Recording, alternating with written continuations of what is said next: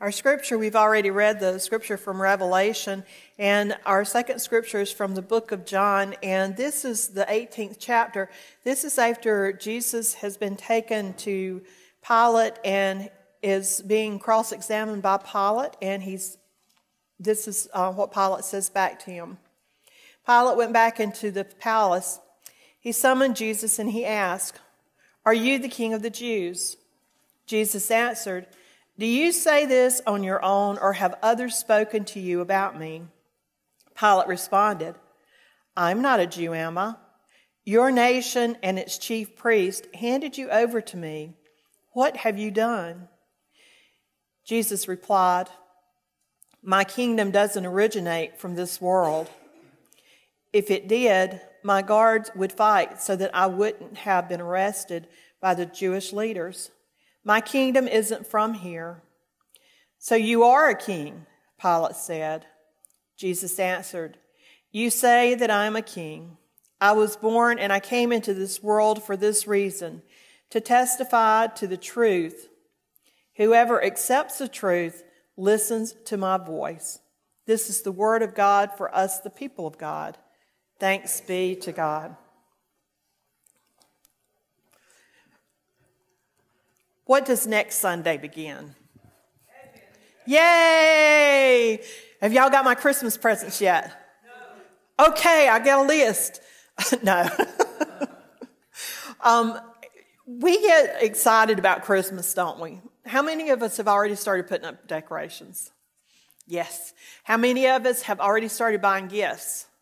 Yes. I told Mary Lou, I said, that pile in the room that you're sleeping in on the nightstand, those are Christmas gifts. So I think they were all mostly still there when she left, but we'll have to see later. But we've all started buying gifts. We've all started doing things.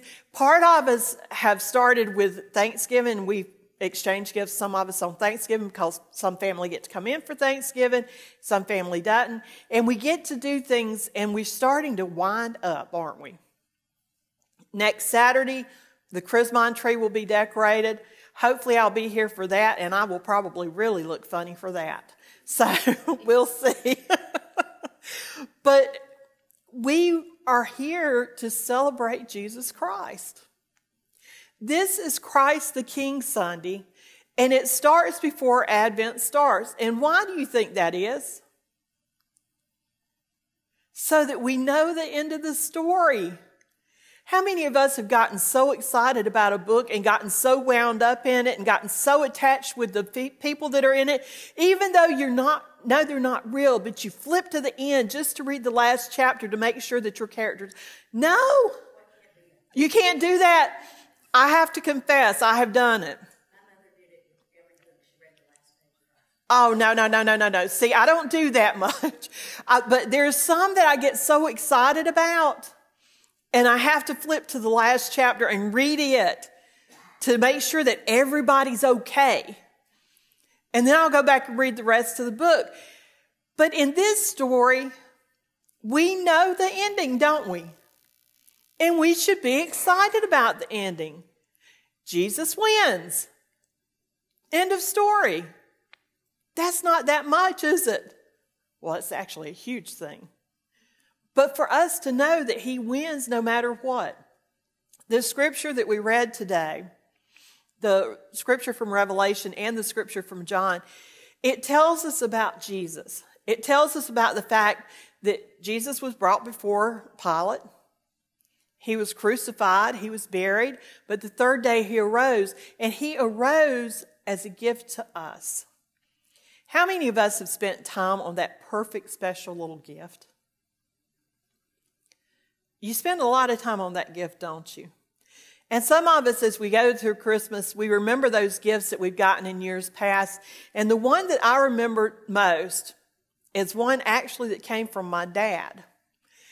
And Christmas time came, and it was my senior year, and I got all these gifts to help me as I went on to college.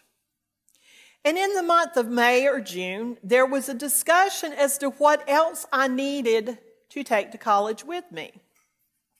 And my comment was, And y'all will never hear me say this today. This was a long time ago, so just please remember that.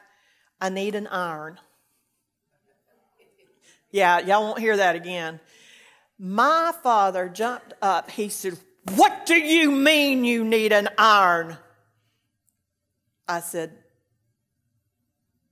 "I need an iron?" He said, "No, you do not. What did you do with your iron? Did you sell it? Did you break it? What did you do with it?" I said, "Daddy, I don't know what you're talking about. I've never owned an iron." "Yes, you did." I said, "No, I didn't. I don't have an iron. Why are you yelling at me about an iron? I've never had an iron." And my mom finally says, "Give me just a minute." And she walks into their bedroom, gets in the closet, and retrieves this iron that was mine for Christmas that she forgot to put out. My dad, by this time, he could not work. He was physically unable to work. Very, very, very limited amount of money. And for him to buy us something for Christmas was a huge deal. And this was the gift that my dad had been able to afford to buy for me for Christmas. And for me not to have that gift, it wasn't the fact that I didn't have the iron. It was the fact that I didn't have his gift. And this was something that he knew that I would need at college. Times have changed, don't they? How many of us got irons for our kids to go to college? Lee, did you get an iron when you went to college? You don't have an iron now? I don't think you got one then. This is true. You just wear your pajamas, you're good. Got money. Well, yeah. But we think about things that, people have bought for us that were very, very special to them. And for my dad to be so limited on what he could give, this iron was something that was very special to him. Now, think about God for a minute. God's sitting in heaven. He knows we've all messed up already, right? His people have messed up so many times, and we whine and we complain and we moan and we groan. Nothing is right. Nothing is the way we want it. Everything is, I want more, I want more, I want more. And God's sitting in heaven and saying, what can I send these crazy, whiny people that will make them happy? What gift can I give them that will make them appreciate? What can I give them to link between me and them? I can't go walk among them. I'm God. So he decides to send his son in the form of a baby. And like I said, we read the end of the story today. Next week, we're going to start celebrating with the prophecy in Isaiah that Jesus is coming. But as we start today, we start with the end of the story. And we start with God's hope and promise to us that he is going to give us Jesus Christ. And Jesus Christ is the reason that we have this entire season, right? You've seen the t-shirt, Jesus is the reason for the season, the little buttons, the bags, whatever. It's everywhere. Today is probably where that comes from. Jesus is the reason for this whole thing that we're beginning to do, that we're about to do. Jesus was the first gift. Jesus was the ultimate gift. Jesus came so that he could understand. He understands when we have the flu. He understands when our back hurts. He understands when people say bad things to us. He understands when we get our feelings hurt. He understands when we feel love. Jesus understood when we feel rejected. He understood stubbing his toe. He understood the pain of feeling the nails pierce his hand. He understood what it was like to be hungry. He understood what it was like to be full. He understood us. And the reason he did that was so that he could go to his Father and he could tell him, these things that you made down on the earth, this is what they feel. This is why they act that way. Daddy, I know sometimes you get so aggravated at them, and I can understand that. But let me tell you how they really are. It's about the heart that was seen here on Thursday.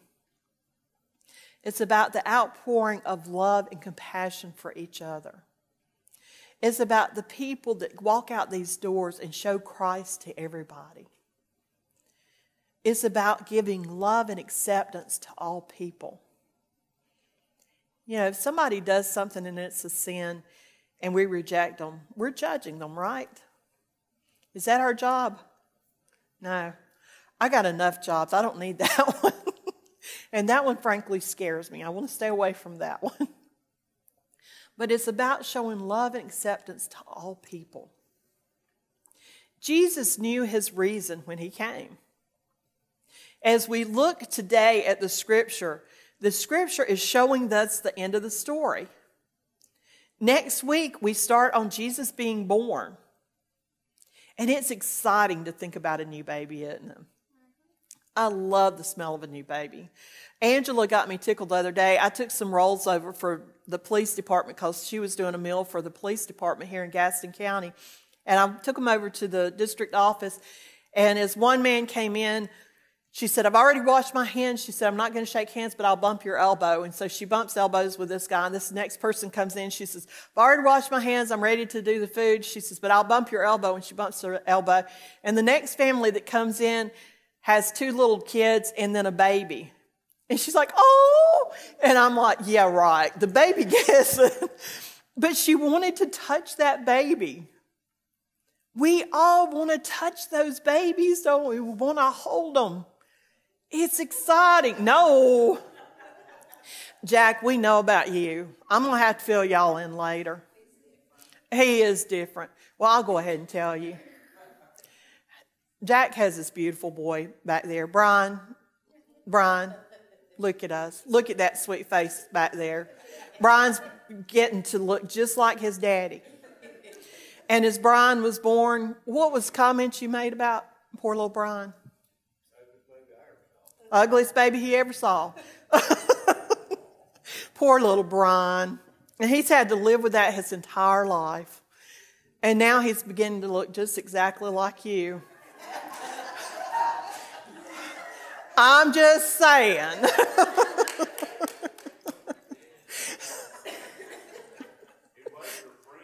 He was my friend.